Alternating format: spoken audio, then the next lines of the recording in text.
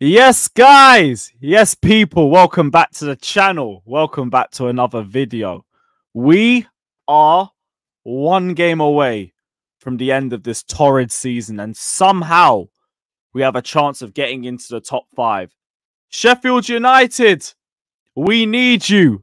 We are all blades on Sunday, man. Shoreham boys, we are here. Ooh, ooh.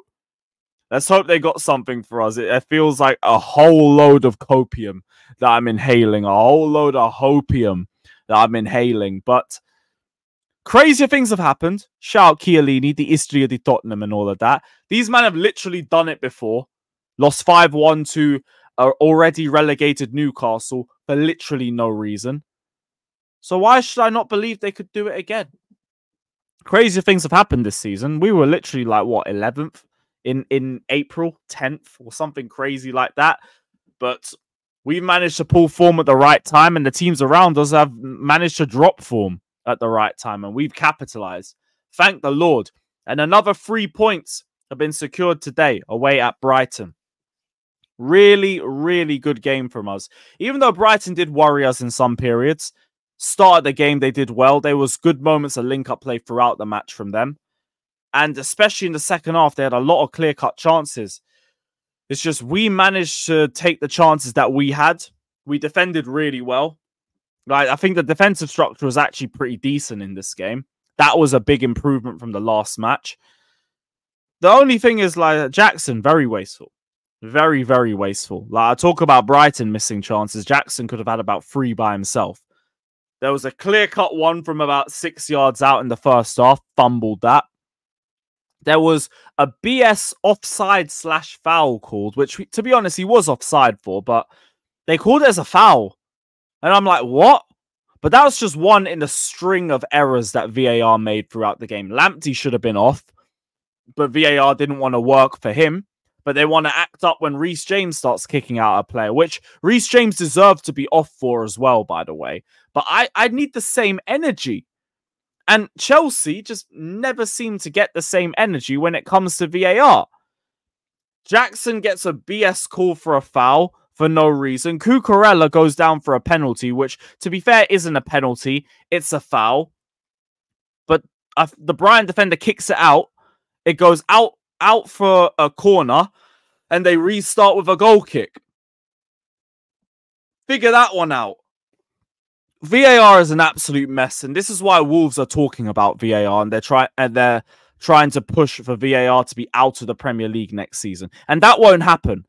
But this push should try and force more change within VAR. And that's what we need to see more of.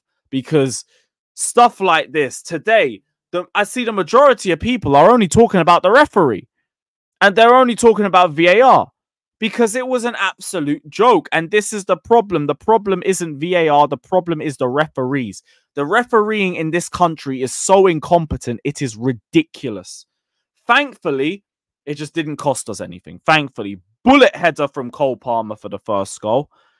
Jackson really could have bagged the second. But Gusto links up well with Nkunku for the second goal. We finally got the balloon celebration. Let's go. Let's go. And yeah, to be honest, that was Gusto's best moment because he was a little bit sloppy in that game too.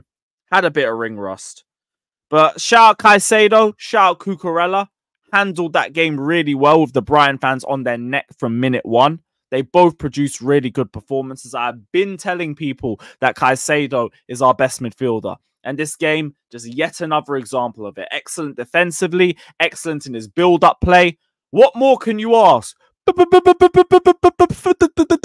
price tag. For the price tag.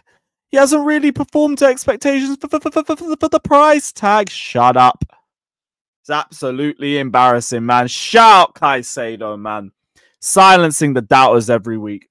Now, I know with that in mind, everyone's going to say, but what was your thoughts on Poch? Are you still Poch out? Are you still Poch out? I've already told you all. Don't ask me until next season. He has to make it to next season. I am not flip-flopping. Even though Poch did well today, I'm going to give him credit because he set the team up well. I think the substitutions were correct. Second game in a row. Let's go. There's still been a lot a lot of damage done this season. We are 8 points off 4th. We could already be in 4th. We could already be back in the UCL, and then nobody would be complaining. Literally nobody. So we will see. If they keep him next season, I'll be annoyed for a day, and then I'll probably just get over it and be like, all right, cool. No one talked to me about time. No one talked to me about patience. No one talked to me about all that BS. You hit the ground running. You hit the ground running. You show me brilliant football from match day 1. And if he does that, that'll be me. That'll be me.